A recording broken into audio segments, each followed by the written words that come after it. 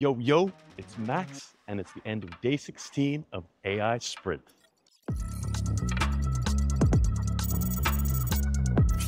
So in the last days, I had a pretty nasty stomach bug. I haven't been posting as many vlog updates, but it hasn't stopped me from building. First up, let's talk about launched projects. So the Chat with Notion database project is out. That ended up having two parts. One was a knowledge base, and the other one was a generator. So it takes any Notion database schema and then outputs a working end-to-end workflow for that specific Notion database. Both of those are available for free download on the end-to-end template library. I also managed to hack together a Flux image generator overnight. The thinking behind that was there's a lot of these kind of crappy websites with a lot of ads that let you do this stuff, but they're really slow. At the same time, there's a lot of places that host these models for free, right? Like on Hugging Face with the inference API, there's dozens of image models and all other kinds of models that you can try. So this was an example of how very quickly in end-to-end, you can build a template to consume an API endpoint like that and ship it with a bit of a UI, so there's user experience for yourself. It also has a style setting, which changes the pre-prompt that's fed in. So it's a nice little pattern that you can see how you might do something like that yourself.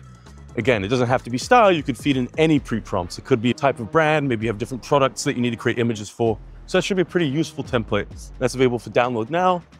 And it also shows how you can flip all the different models available. I shipped it as a Flux generator, but it should let you interact with any model hosted on the Hugging Face inference API. All you need to do is just update the URL. So make sure to check that one out. And please send me your images, especially if it's of bears behaving badly.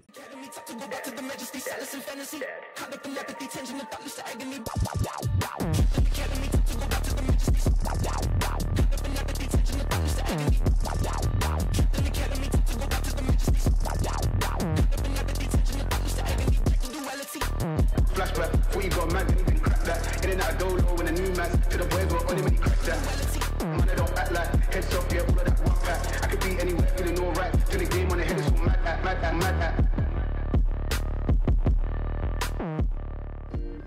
There's also an update on Email Spy, which is the project I'm working on with Oscar. Oscar basically proposed some changes to the API endpoint. We're going to be sending back the website where that email was found. Makes a lot of sense.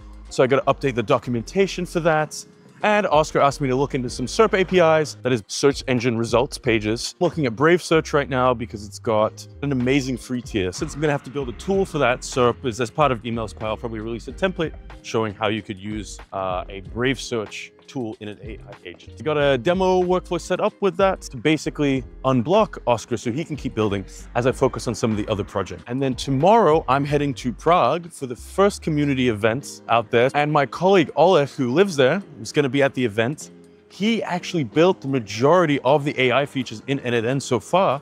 And so after the event, Oleg and I are going to spend a day building with AI. I'm really excited about that opportunity, of course, because that means the AI Sprint just got a full day of a full stack engineer, and I don't know how much we pay him, but that can't be cheap. I also want to give a big shout out to Wayne Simpson and Adam Thanos, both community members who've been inspired by the AI Sprint and now building alongside with me. That's honestly made my week. It's so motivating to get feedback like that.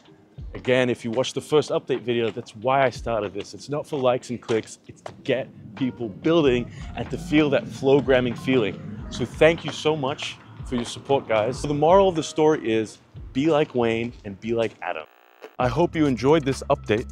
Make sure to catch the next one as we're taking the AI Sprint on the road and heading to Prague.